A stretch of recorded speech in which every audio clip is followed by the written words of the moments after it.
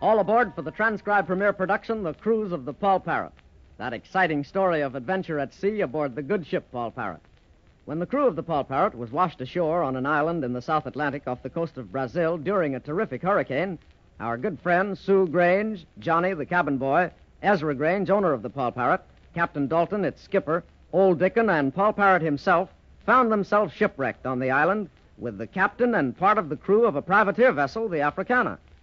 Not long after discovering savage natives on the island, Captain Dalton disappears. The rest of our friends are searching for him. And when we last saw what was happening, Johnny and Sue were hidden in a large tree watching the savage camp at which they think Captain Dalton is held prisoner. They're surprised to see Captain Karsh, the privateer, and his first mate, Briney, talking with a white man, Misto, the leader of the savages. Just as we left them, Karsh was attacked by Blackie, the black leopard belonging to Misto. Johnny and Sue are still in the tree. Oh, Johnny, that black leopard has knocked Captain Karsh down and is clawing him. Yeah. Oh, I can't look. It's all right now. That white man has ordered the leopard away. Oh, thank goodness for that. Even if Karsh is a privateer, I wouldn't like to see him killed by a wild animal. No, I guess not. Slow me down. What are you two young'uns doing in that there tree? We've been searching all over for you. Oh, Dickon, don't yell so loud. Yes, Dickon, they'll hear you. Who'll hear me? What are you talking about? Mark! Mark!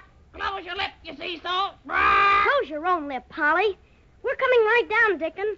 Go ahead, Sue. All right, here I go. Of all things, hiding aloft in a tree. Shame on you, Miss Sue. Worrying your poor brother, Mr. Grange, almost to death. Look out, Dickon. I'm going to jump down. Here I come. Now tell me, what did you two young'uns run off like this? Dickon, we found the camp of the savages. Blow me down. Did you see Captain Dalton? No, but I'll bet he's held captive there just the same. And there's a white man there. He looks like their leader. That black leopard we saw is his pet. His pet? Who in the world would want a treacherous beast the likes of a black leopard for a pet? I don't know, but he seems to obey the white man all right. He sure does. What makes you think Captain Dalton is there, though? Because Captain Karsh is over there talking to the man with the leopard. Yes, and that first mate of his with the hook hand. I knew it. That blight, of course, is responsible for Captain Dalton vanishing like he done. Lash me to a yardarm. You think Karsh and the white man are in together on this thing? Well, I don't know. Just a little while ago, we were watching them from the tree up there. Yes, the white man with the leopard was talking to that privateer Karsh and his first mate. At first, they seemed to be very friendly. Friendly, eh? That bloomin' barnacles. But all at once they started to argue about something, and Karsh started to go after the white man. But that's as far as he got. Blow me down. And what do you mean by that? Well, when he started after the white man, the leopard went after Karsh. Good old leopard. He should have tore the swab to bits, he should. I'm sure he would have, but just as the leopard jumped at Karsh, Karsh screamed and fell back, and the leopard right on top of him. Oh. My friend. You see, my friend, you made a mistake. I told you I didn't like you, and you were not one to be trusted. Oh, that's no reason it ain't to let that leopard of yours attack me. Oh, it was no idea of mine, I assure you, my friend. Apparently, Blackie felt the same way about you. But it's just as well. It will teach you not to try any funny business. Fine one you are, Briney, you swab. You stood there and let that animal kill me for all you cares. You thinks I'd tangle with a black leopard to save the likes of you? Why, you'd stick a knife in my back if I turned around, you would. You see, my friend, even your own first mate doesn't trust you. I was his first mate, but believe me, no more I ain't. Well, as long as none of us trust him, I suppose the safest way would be to do away with him, eh? No. Don't loose that animal at me again. Oh, don't worry, my friend. I wouldn't kill a man if I didn't have to. But it'll be safer, let us say, to tie you up in the shack over there with your other friend, the captain. No. Take this man and tie him up in the shack with the other white men. No, you can't do this to me. Oh, looks to me like he can, Mr. Karsh. I can and I will. Tie him up. take him away. No! No! Keep those bloomin' savages of yours away from me! Oh! Take him back to the shack. Blast you! You'll be sorry for this! See if you ain't! Now, perhaps we can talk in peace. Your boisterous friend won't bother us for a while, I believe. Blimey, you're a cool one, you be. And I likes you. Karsh makes too bloomin' much noise, he does. He's better off tied up, he is. Yes, I believe he will be. My men will tie him securely in the same shack with Captain Dalton. And it'll be nice company for them. Take your hands off me. Oh! Not so tight, you bloomin' swabs. No, don't! Don't leave me here tied up like this. Blast you! They've gone. Blimey, it's dark in this hut. Can't see a thing. I guess my eyes ain't used to it. Now it's getting better. Blast that briny letting that bloomin' magician do this to me.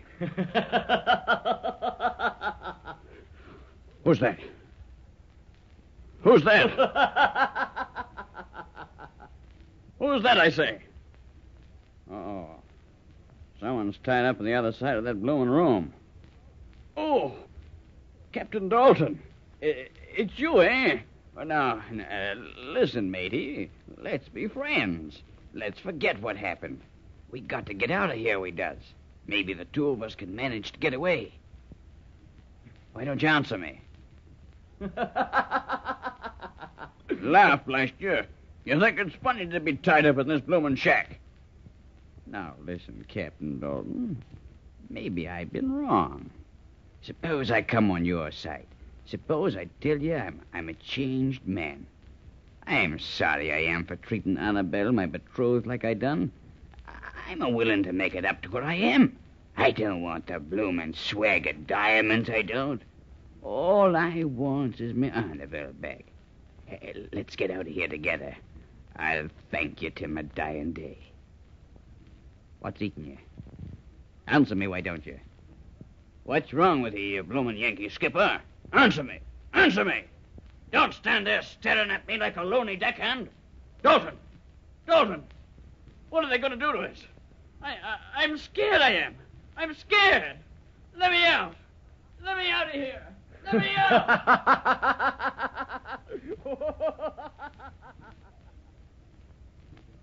So help me, Miss Sue. I thinks we're doing wrong, I does. We should tell Mr. Grange where we are. He's worrying about us, so help me. No, Dickon. We haven't time to go back to the rest. As long as we found the camp of the natives, we're going to find out if Captain Dalton is a prisoner there. Yes, Dickon. If we wait too long, we don't know what might happen to Captain Dalton. Oh, I guess you're right, Johnny lad. So help me. If anybody harmed Captain Dalton, I'd track him to the end of the earth, I would. And when I got him, Look, Dickon. Here's another path here. Let's follow it. It may lead around the camp of the natives somehow. Yes.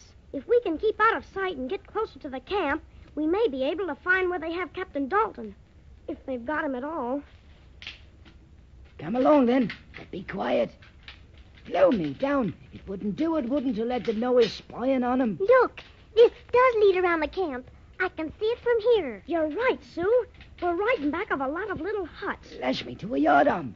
Doesn't look like there's anyone around, it doesn't. Quiet now, you young'uns. And you too, pal. You blasted Seahawk. I'm going to take a peek in the first one here.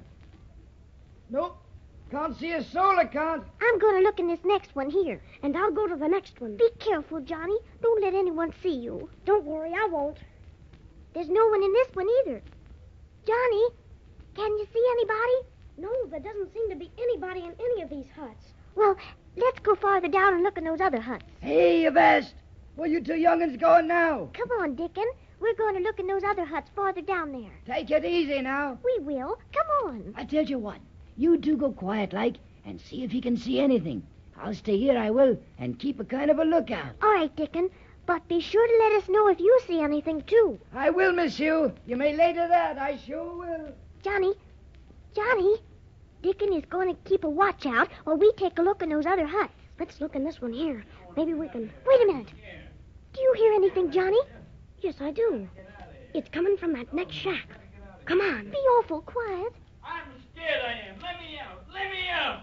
That's Captain Karsh, the privateer. That's who it is, all right. That hut is all boarded up. The windows are covered over. Here, this board is loose. Maybe we can pull it off. Be careful now, Johnny. I will. Here. Coming loose. Who's that? Look, Johnny. The sun is shining right through this opening. You can see who it is in there. Yes, I can see now. Who's that, I say?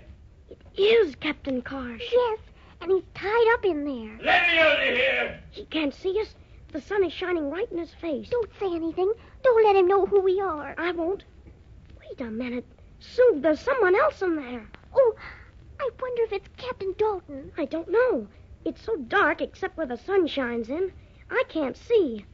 All I know is there's someone else with Karsh in there. Do you think we should ask who it is? No, not yet. It may not be Captain Dalton.